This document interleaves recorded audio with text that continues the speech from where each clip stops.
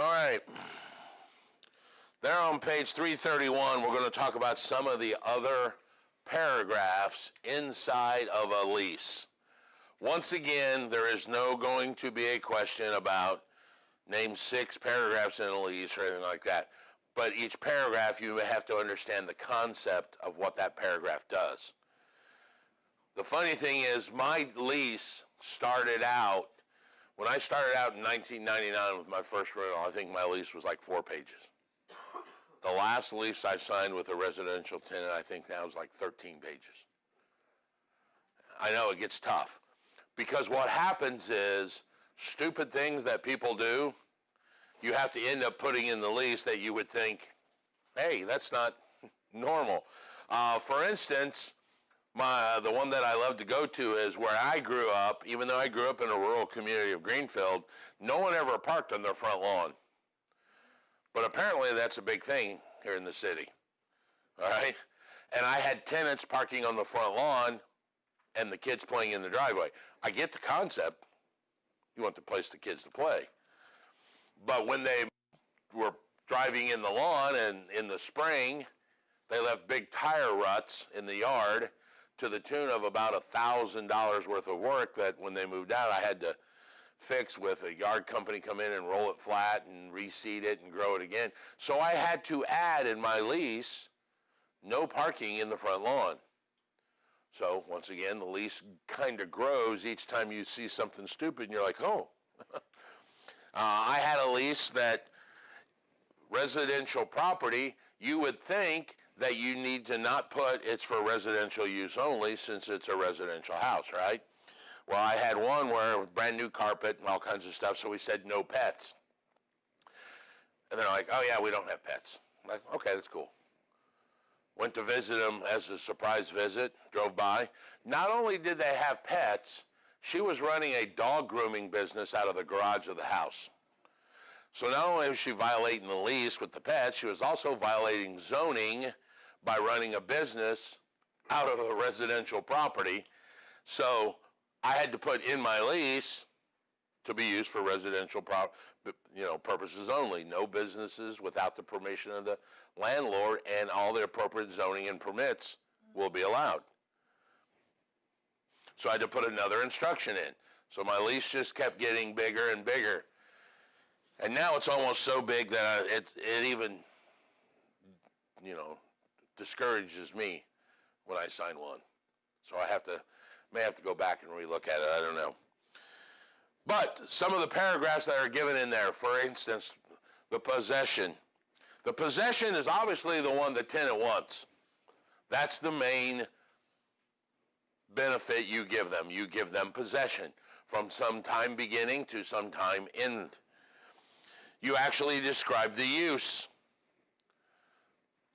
of the property to be used only as residential. Now, don't forget, you guys are commercial, so that may be a bigger clause if you're doing commercial leasing, only to be used as a certain item, because once again, your building is sitting in a zoning district, which we will get to in a future chapter.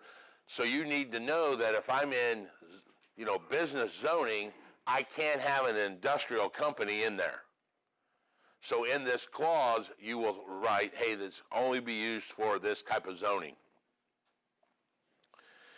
The term of the lease, this is the paragraph that defines the estate for years or period to period or whatever, and it would have the beginning and the end if it's an estate for years, all of that. Now here's a new one, new term called a security deposit. What's the purpose for a security deposit?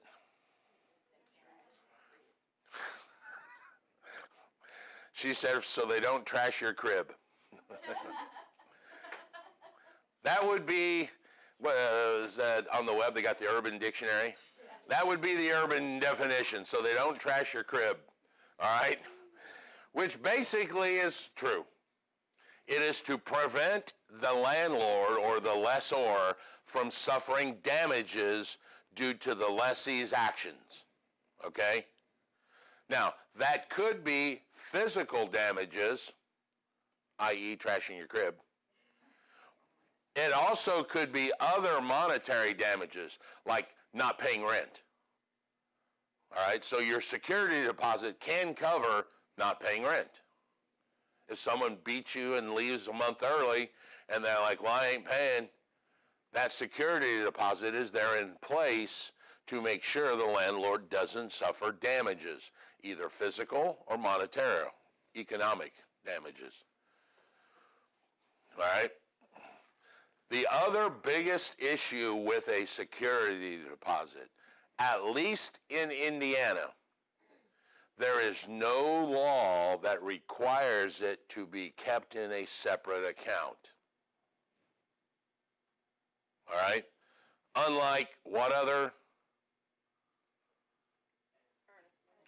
Earnest money. Earnest money cannot be kept in a broker's account. It has to be kept in a clearly identified earnest money account, and you can't mix them, or that's a violation of license law called commingling. In the landlord world, security deposit can be commingled into a personal account. Not a wise business idea, but not a violation. And a lot of times I know property management companies that will keep all their security deposits and use them for like a repair account, a maintenance account. So they'll maintain the landlord's property, and then when the rent comes in, they take that rent out, put it back in the security deposit. That way there's always some money to maintain your client's account. All right? So security deposit's there to safeguard the lessor, but there is no requirement against commingling. This next section is where you're going to start seeing the division of residential and commercial. All right? Improvements. What's an improvement? Way back, chapter 1. An improvement is any man-made item. All right? In the residential world, almost always a tenant is not allowed to make any physical improvements to the property. In the commercial world, it's very common. Matter of fact, it's probably the rule of thumb. And if you know the slang, it's actually called TI, which stands for Tenants Improvements. Landlords don't do anything to the property. They expect that the tenant coming in is going to improve the property to their benefit. For instance, Subway has a different layout than Walden Books. So when the tenant comes in, the landlord's going to go, okay, you fix it how you want. A good example is the wall that's actually right behind you guys. That wall I put in. When I rented this room, it literally was, the slang term, what they call a white box. In the commercial world, you rent a white box, which looks like a big, giant white box, all right? There's no walls, and it's painted white. That's what this room exactly looked like. I came in, put this flooring down, painted this color, built that wall because I wanted an office area segregated from the classroom area. If you go across the hall to their office over there, they've got 5 or 6 offices and one big conference area, different than mine. So in the commercial world, tenants typically do their own improvements. And then we even have a term for it. It's called tenant improvement, TI. All right? Accessibility. We have discussed a little bit about the Americans with Disabilities Act. Have we not? No, that's property management. That's next chapter. So we probably should touch on it here. Accessibility. There are two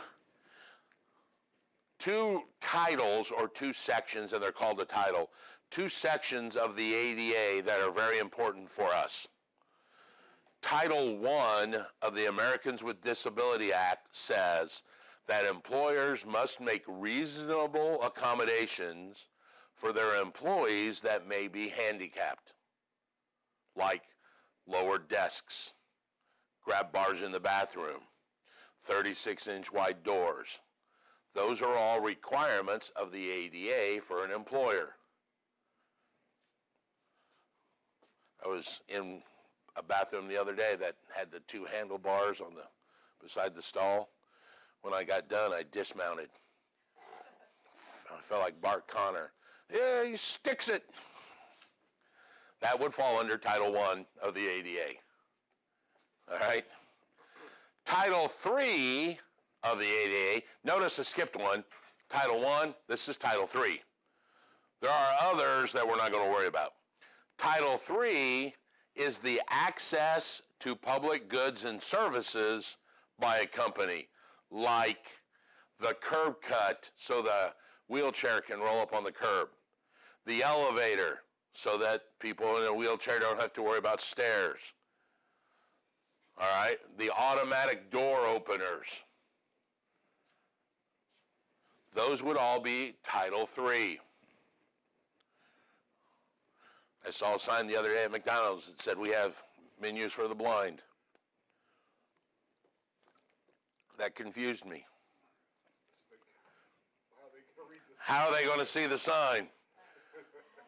I told that to my wife. She goes, well, somebody with them could have told them that. Then read them the menu.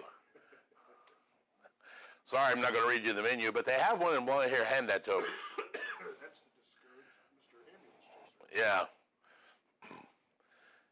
And McDonald's, it always cracks me up anyway. McDonald's has been selling the same thing for 20, 50, 60 years, and the person in front of you wants to stop and read the menu.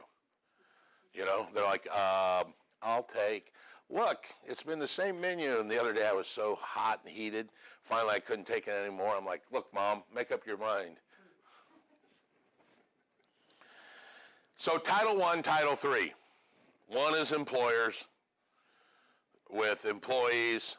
And the key term you have to keep in mind is reasonable accommodations, not absolute. That means it's potentially possible that it's above my economic ability to make my building fixed. For example, I used to own 201 North Delaware, right just north of the Gold Building downtown. 3 stories, no elevator, because it was built a long time ago before the ADA was in place. We had stairs to all 3 floors.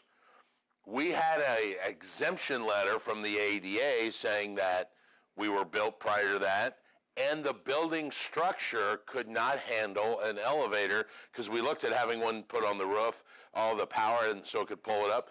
Couldn't do one in the basement because there's tunnels. The city has tunnels. Couldn't do one on the roof because the structure wouldn't hold it. So we had an exemption from Title I of the ADA. So it's a reasonable accommodation for your employees, not necessarily absolute. So landlords have to make sure there's accessibility to your clients. So let me ask you a question. If I have a residential property, and I do, and a gentleman comes up to me and says, hey, I want to rent the property, but I'm in a wheelchair, I can't get up the stairs, and I say, ooh, I'm sorry, but I can't rent to you. Is that legal? No. You would think it's not. It actually is under Title I, this reasonable accommodations. There is an exemption. The exemption says if I don't have the economic wherewithal to adjust my building, that's an exemption. I literally can tell that guy, hey, I'm sorry. I cannot afford to build a ramp, put the grab bars in, lower the kitchen sinks, all of that. I can't do that. But if he says, I will pay for it, now that exemption has been taken away, and sure, I would rent to him. Okay? So that accessibility does stay there. It's an economic burden. I can't afford it. If they can remove that economic burden, then that's fine. Okay? I had a guy with a seeing eye dog, and he wanted to see the property. And he came in and started swinging the dog around. I'm like, what the hell? He's like, oh, I'm just looking around. Don't laugh at that. That's wrong. He told me he used to skydive and had to quit because it scared the hell out of the dog. So that's Reasonable accommodations is the term there. Now we get to maintenance, and maintenance is like improvements. You're going to see a big diversification. Typically, maintenance in the residential world is left to the landlord. There may be some small maintenance that's left to the tenant, like mowing the lawn. I've got one rental property where the tenant mows the lawn. They literally asked for that. Yeah, sure. All right. In the commercial world, very common that the commercial person takes care of the maintenance. All right. I'm going to change the audio so we can move on.